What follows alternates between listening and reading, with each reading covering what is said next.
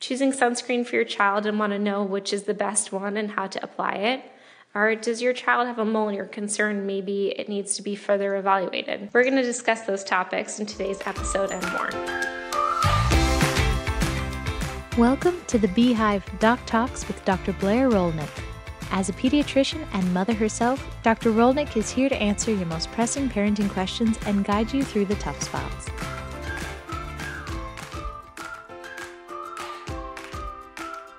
Good morning. We're back at Be Kind Pediatrics. It's a beautiful summer day outside, as you can see. And so today I thought we would talk a little bit about sun protection, as well as some of the different types of moles that kids can have and when those are concerning. So let's start off by talking about sun protection. There's two main different types of sunscreens in the way that they work. So that's going to be the absorptive sunscreens and the reflective sunscreens. So reflective sunscreens work by actually reflecting the light off of our skin. And that's going to be the mineral-based sunscreens. Absorptive sunscreens work by actually absorbing the UV lights into themselves. And those are going to be the clear, sheer type sunscreens.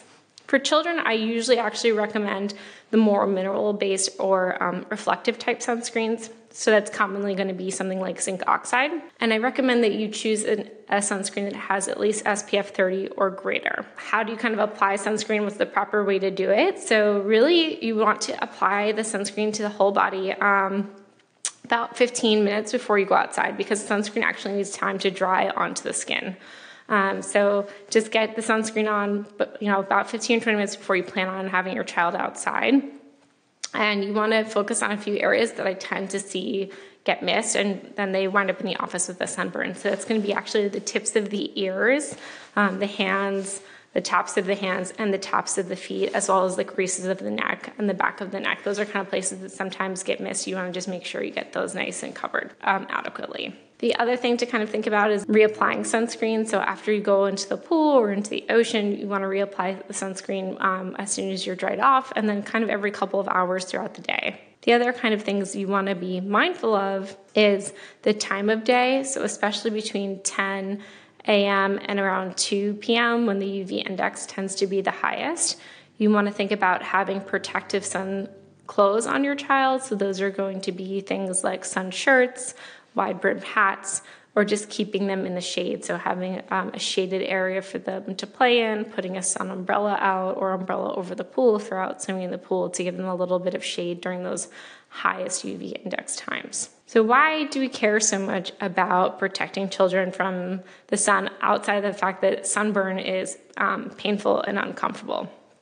So there's pretty good data that shows the number of times a child has a blistering sun rash greatly increases their risk later in life for skin cancer. So we're really protecting them now as children to prevent skin cancer when they are older as adults.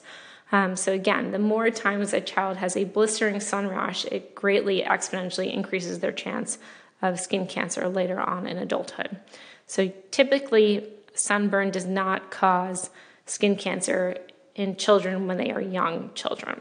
So let's just talk about some of the types of skin cancer that sunburns can cause. So the main types of cancers that are caused later on in adulthood are going to be squamous cell carcinoma, basal carcinoma, and melanoma. The first two, squamous cell carcinoma and basal carcinoma, almost exclusively occur in adults. Squamous cell carcinoma is going to look like often a growth that's flaky, and basal cell carcinoma often looks like kind of a gelatinous mole that's more pinkish.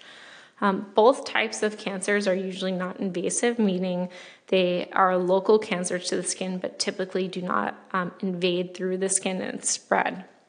And again, they're almost exclusively seen later on in adulthood. Melanoma is a little bit different. So melanoma is a rare childhood cancer, but a significant one when it occurs. So melanoma overall accounts for about 3% of all pediatric cancers. And again, melanoma, the risk for melanoma or malignant melanoma is increased by the number of blistering rashes that a child has early on in life, but there are other risk factors to melanoma as well, such as genetic risk factors. The hardest thing I find for parents and clinicians when it comes to pediatric melanoma is distinguishing between a mole or a congenital nevi and a potential concerning lesion that might be concerning for melanoma. So we use something called the ABCDE to screen for melanoma.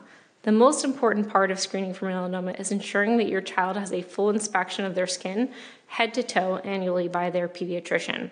So that means that your baby or your child should be getting basically down to their underwear and a robe and having their full skin examined at least on a once-a-year basis. So what type of moles are more concerning for melanoma? Again, we were talking about earlier the ABCDE rule. So A stands for amelanotic, so a melanoma or a mole that is not the typical brown-black color that a mole should be. B stands for bump or bleeding. So if they're particularly raised or they are bleeding on their own, so they're not, there's no trauma to the area and they're unprovoked bleeding, that's another concerning factor for concerning when a patient should go see a dermatologist and potentially have a mole removed to see if it is actually melanoma and not a congenital nevus. C stands for color. So the color throughout the mole should be the same. So if it's brown, it should be uniformly brown. If it goes from brown to black to blue and has changes within the mole itself, that's also a concerning risk factor potentially for melanoma. So that's one lesion that should be then referred on to a pediatric dermatologist and potentially removed. D stands for de novo, so new moles. Most children are born with moles. They're going to appear within the first 6 months of life. So any new moles should definitely be watched. And then D is also for diameter. So the size of the mole matters. If it's a very large mole, that is one that should be, again, watched by your clinician to see if it is one that needs to be evaluated by a pediatric dermatologist and potentially removed.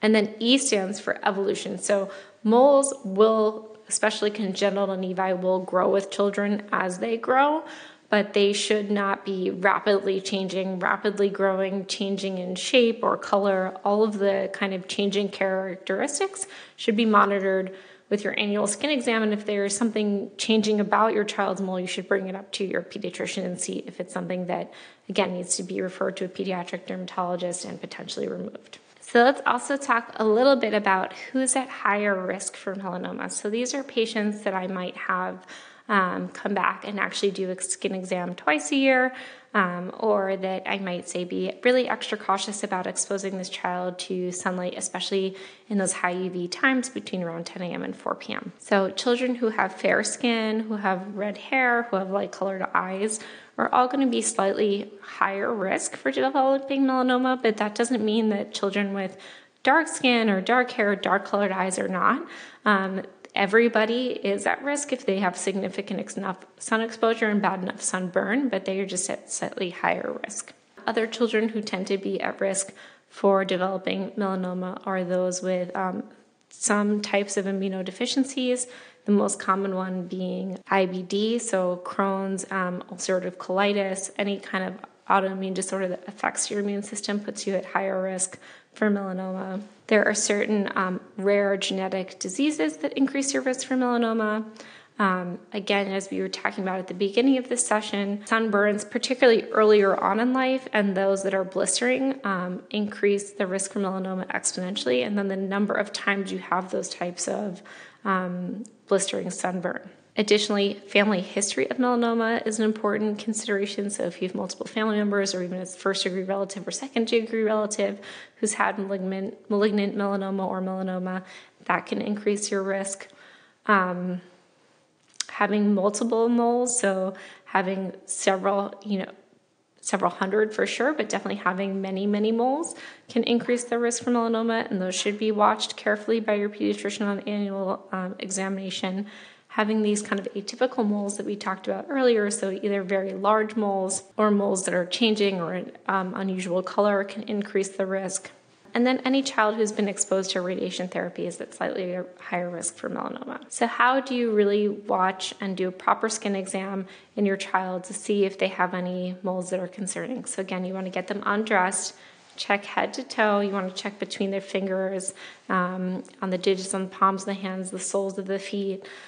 And you're looking for any of these dark colored moles, and if any of them seem unusual, so they're very large, they're not symmetric in color, they're raised or bumpy, they're not the typical color, you want to bring that to your pediatricians, up to your pediatrician at their annual well child check. And then usually I actually recommend also taking a picture of your child's molds and just documenting them, because sometimes it's really hard to tell when you're with a child every day if the mole has changed, if it's changing slowly. So it can help to kind of take a picture once a year and see, has this mole changed significantly in the last year.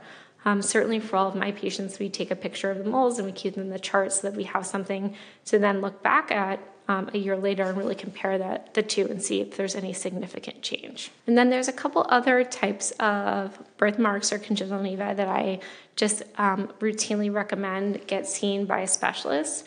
So those are, again, the ones that are very large. Those that are around or near the eyes should be checked by a specialist. Those that are atypical in color, so if they're not the typical brown color, they're more blue or white or like blackish purple, those are unusual colors.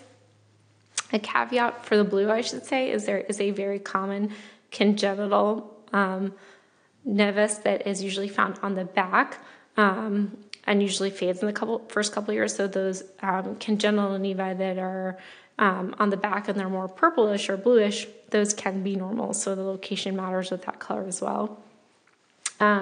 If they are changing very rapidly, those are also ones that I kind of bring up and say, let's have this checked out sooner rather than later. Or any child who has many, many congenital birthmarks or congenital nevus, or a child who has a strong family history of melanoma. If they have moles, I'm going to have them see a dermatologist annually just to make sure that they are having their annual skin checked by an expert and having them removed promptly if they are concerning in any way, shape, or form.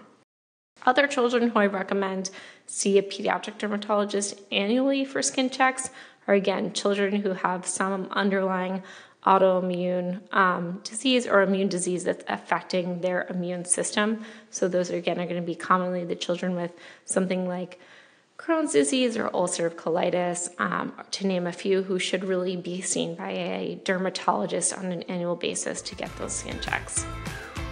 Thank you for watching the Beehive Doc Talks with Dr. Blair Rolnick. For more episodes and her practice, visit BeKindPediatrics.com, and don't forget to subscribe for more parenting tips wherever you get your podcasts. This information is for educational purposes only. It is not medical advice. Always seek medical advice from a qualified physician.